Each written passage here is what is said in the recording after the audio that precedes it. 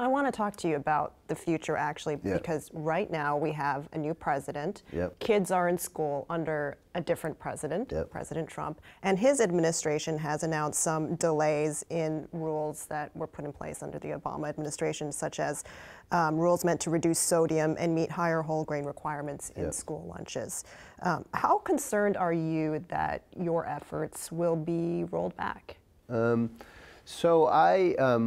first I'd say, I think it's insane to undermine the nutritional quality of the food that taxpayer dollars are funding for kids around the country, particularly given that 1 in 3 kids are on track to have diabetes in their lifetime and 1 in 3 kids are overweight or obese.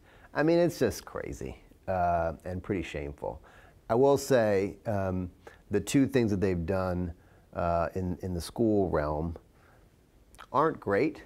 They should be strengthening. They should be saying we didn't do enough. They should be saying here's more money, here's better standards. Like, that's what they should be doing. They're obviously not going to do that.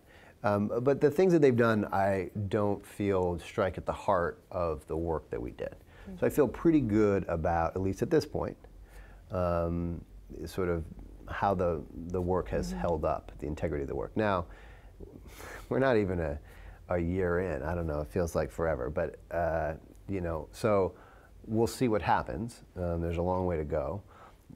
Definitely Republicans on the Hill are eager to block grant the school nutrition program, meaning like cut it up and just give states dollar amounts to implement and leave it up to them to decide what to do. And why shouldn't they? That would be a disaster. Really, it's a red herring.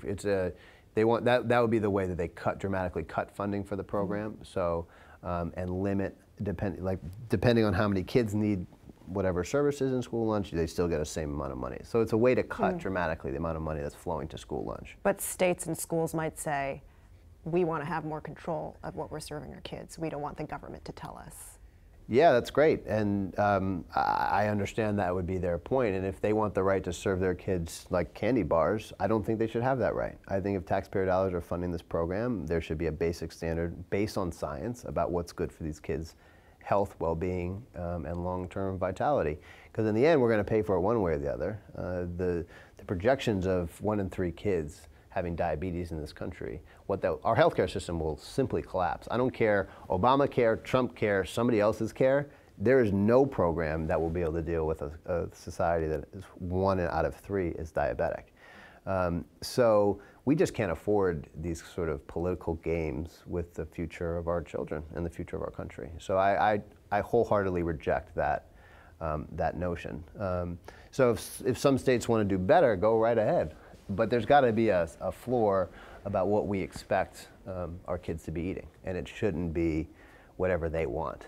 I mean, so the government, the federal government, you're saying, and we've seen through your experiences, should have a role in showing and regulating what and how kids eat in school.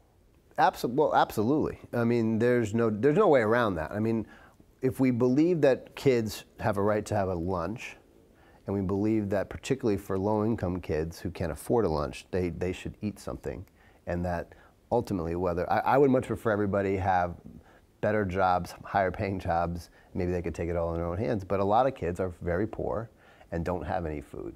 So if we're going to solve that problem, which is absolutely critical to the success of our education system, then there has to be some basic standards that determine what we serve. And if my money is going to this as a taxpayer, I want to make sure that I'm not funding a diabetic child that I will then have to pay even more money in 20 years and that my kids are going to have to pay for. So I don't think there's much of a question on this. You can argue around the edges around where you should set the sodium standards, but when we know that hypertension is killing 40,000 people a year, you think we shouldn't have some basic restrictions on how much sodium we can be piling on a school for a little kid? So for me, this debate has been settled a long time ago.